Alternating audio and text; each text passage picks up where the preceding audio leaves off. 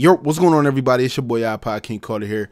I'm a little heated right now, so what I'm going to do is we're going to react to this video real quick, and I'm going to give you guys my honest opinion about Stephen A. Smith, ESPN, First Take, the whole nine, bruh, and my Sixers, man, in general as a whole, as a fan. You know what I'm saying? It's a lot that been going on. Somebody tweeted me this video. The video happened to be on YouTube, so you know I had to drop this reaction real quick, man. I don't live nothing down, man. As a Sixers fan, I take the good with the bad, bro. So let's go ahead and hop right into this reaction, dog. Let's get it. You know, as I sit here thinking about this subject, thinking about what irritates me most, some would believe that it's Phil Jackson and the New York Knicks, considering his flagrant ineptitude as president of basketball operations in the Mecca. But there's something else that grates my nerves more so than most other things today. And that is trust the process. That noise reverberating everywhere in the city of brotherly love, that would be Philadelphia, Pennsylvania. Because they're talking about the 76ers and how the 76ers have upgraded, that they're better this year than they were in years past. So that justifies them throwing seasons at a time over a 3-year period. I remember when Michael Carter Williams was Rookie of the Year and they traded him. I remember former executive Sam Hinkie's refusal, probably at the behest of ownership, to even bring somebody of championship quality on a roster. I remember year after year after year, spanning 3 seasons, when they won 19, 18, and 10 games over that period, where the Philadelphia 76ers were losing seasons on purpose while still charging fans to come and watch them. And now, first of all, let me go ahead and halt that right there. So he's basically saying that, you know, tanking is what grinds his gears, not trust the process. Trusting the process is something that every team that has been going through bad has to deal with. Like, take it for instance, the Knicks, right? You've been having to trust their process as a Knicks fan for the last, what, 7, 8 years, right? You know what I'm saying? As soon as, you know, people got mellow, they had Amari, it was like, yo, you know what, we're about to be good. Then things started looking bad. People started getting traded. People started getting released, going free agency, all that jazz. But as a Sixers fan, we haven't had anything. Why would we sign on a superstar knowing we don't have the backing to even sign a superstar? What superstar would want to come here if we don't have pieces around him? It's like playing chess.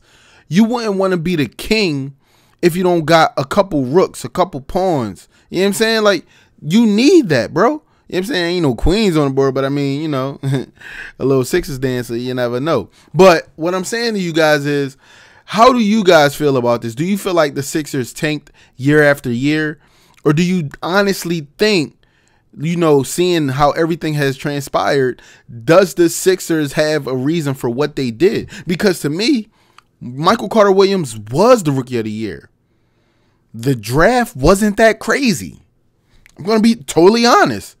The draft that year wasn't that crazy. You know what I'm saying? Michael Carter Williams, crazy shoulder injury. Couldn't really shoot a jump shot. We gave him up. We said, hey, you got to go. What has he done lately? Like, a lot of people, you act like he went somewhere and started averaging 20 and 10. He didn't. Did we come out on top? Maybe. But all in all, I mean, it was a good move because we had to get the right pieces to make a team around somebody that we could trust for the long haul. You know what I'm saying? Now, let's go ahead and keep it going because, you know, it's more he's going to talk about. You know what I'm saying? So I'm going to just go ahead and, you know, listen and not talk. So let's do this, man. now all of a sudden, because they're respectable. By the way, one thing I don't respect, ESPN, First Take, whatever, why y'all got to show all the bad clips from the Sixers? Show some of the good. I see a lot of the good on social media. I see a lot, you know, NBA.com. I see even ESPN, even especially Ball is Life, putting clips up there of the Sixers actually doing good. So don't sit up here and just put up all the bad clips and make it seem like we're exactly the same team as last year. Don't do that. Don't disrespect us like that. You know what I'm saying? From the rip. See an upside with Joel Embiid, assuming he can be healthy. We see Ben Simmons, assuming he can be healthy, and we fantasize about what they're going to be. Well, keep in mind, Joel Embiid missed 2 seasons. Ben Simmons missed this season. Nerlens Noel missed a full season. And Michael Carter-Williams was the Rookie of the Year, and you moved him. Losing seasons on purpose, being inept on purpose, while charging fans to watch you. First of all, why you mad? Why are you mad? Like, let's think about it. You keep going back to moving Michael Carter-Williams. What else can you possibly say? Embiid was out for 2 seasons with an injury. People said he was the next big man on the list to be one of the great bigs. He sat for 2 seasons for injury. Ben Simmons, injured. You act like Ben Simmons is out there on the floor with Embiid, playing the same time of minutes, and they still losing. Embiid is out for the season right now. He's out for the season. We have a whole half of a season left. He's gone already. Like, you sitting up here thinking that we're tanking on purpose. No, these are the circumstances that happen. We got Ilyasova. You know what I'm saying? Ended up moving him, but, you know what I'm saying? We got a couple wins out of him, a couple 20-point games out of him. You know what I'm saying? We still got TJ. We still got Rodriguez. We haven't moved anybody else. Jared Bayless, I would say that pickup was trash because this man is still injury prone, still on IR. Like, what do you expect? Dario is finally getting some shine because Embiid and them ain't out there right now. And let's talk about Jalil.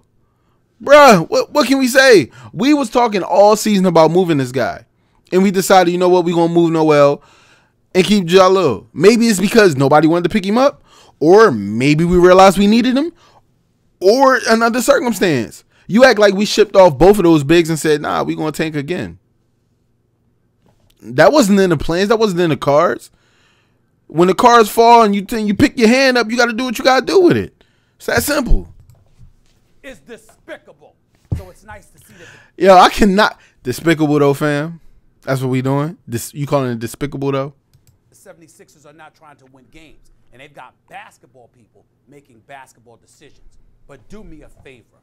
Take that trust the process lingo and go to hell with it. Because I don't want to hear it anymore. It makes me sick, almost as much as the Cowboy fans do. You hear this shit? I think the reason why Stephen A. Smith does what he does is simply to get people talking. He pulls this I'm the bad guy stunt on camera, looking at a teleprompter, might I add, you know what I'm saying, reading off a list of something for people to say or something. Somebody probably wrote that. He probably didn't even write it. He probably went over it and over it so he can say it, get it right, you know, get his words across, you know what I'm saying, when he say his big words. But other than that, I don't think he really feels that way. Let's be honest. Stephen A.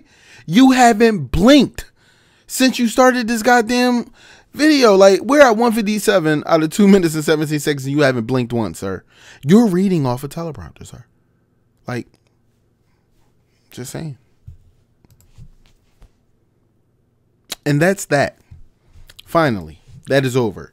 But what I have to say about that, guys, the simple thing is that as a Sixers fan, when I say we take the good with the bad, our last great season was the last time we went to the playoffs.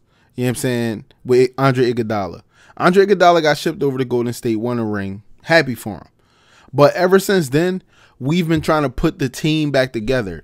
You guys have to realize, in 1996, we rolled off of a superstar pick.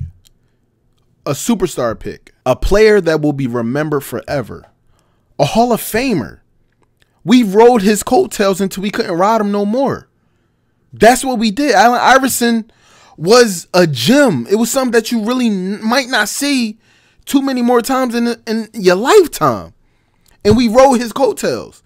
After AI left, we tried to put the team together, try to put pieces around Andre Iguodala, which wasn't the right move because, in all essence, Andre Iguodala isn't a superstar. He's a great role player, a great defensive player, a great guy with a great sense for where the ball is on offense and defense. I'm not saying he's a scoring machine or he's a sharp shooting deadeye, none of that. No, he just has a good sense of where the ball is. He can lock up and he can get a couple buckets. We tried to put some pieces around him. It didn't work. So we imploded. We said, nah, you know what? We're going to start all over. Jrue Holiday, injury prone. We shipped him. He didn't say nothing about that, though. He didn't say nothing about shipping Jrue Holiday because shipping Jrue Holiday was a good move because he was very, very injury prone. So was Michael. Everybody that we've traded away, guard-wise, they do the most. Guards do the most. So why would you want to have an injury-prone guard on your team running the show? It doesn't make any sense. You know what I'm saying? You seen what happened to D Rose? They said, look, bruh, you know what I'm saying? We're going to have to get you up out of here, man. You know what I'm saying? You very injury prone. You sitting a lot. We got to get you up out of here. Some teams just make that decision. And as a Sixers fan, you can see why the Sixers make the decisions that they make because they realize their timetable just doesn't fit some of these guys. Sometimes you just got to say, you know what? We got to move this piece and we got to make it do what it do. You know what I'm saying? We just acquired a couple new pieces, you know what I'm saying, from the last trade deadline and a couple new picks and stuff like that. I know they got one team got a protected like 18th picker and lower and all that, but it's all good, man. We got a couple second rounders and all that. We going to make it do what it do. This next draft coming up is where the guards come out. And I need the Sixers to draft maybe about 3 guards and maybe a wingman. Draft about 3 guards and a wingman or possibly whatever you can within that, you know, timetable of the draft. And see what you can do with them guys. And then other people who draft other guards, maybe you might see some potential in them if they don't get signed. You know what I'm saying? Me, I see the real. You really do have to trust the process. But he just mad, Stephen A., that we tagged it. You know what I'm saying? He just mad that it's our motto. You know what I'm saying? I bet you if LeBron and them said, trust the process throughout everything that they've been doing, acquiring new pieces, you know what I'm saying, trying to get a championship squad because they already have, 3 stars on their team?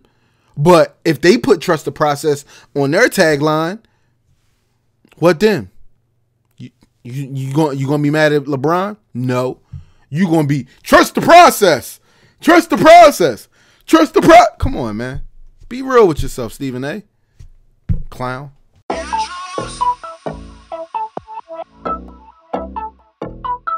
Mike Wilmer.